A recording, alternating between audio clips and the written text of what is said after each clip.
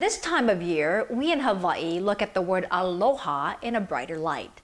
Hawaii's last monarch, the beloved Queen Liliuokalani, explained its original meaning.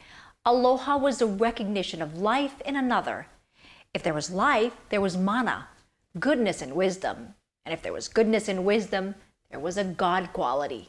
One had to recognize the God of life in another before saying aloha.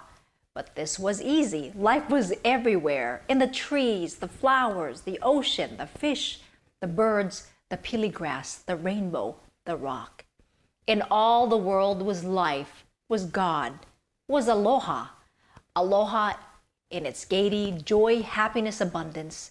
Because of aloha, one gave without thought of returning. Because of aloha, one had mana. It never left the giver, but flowed freely and continuously between giver and receiver.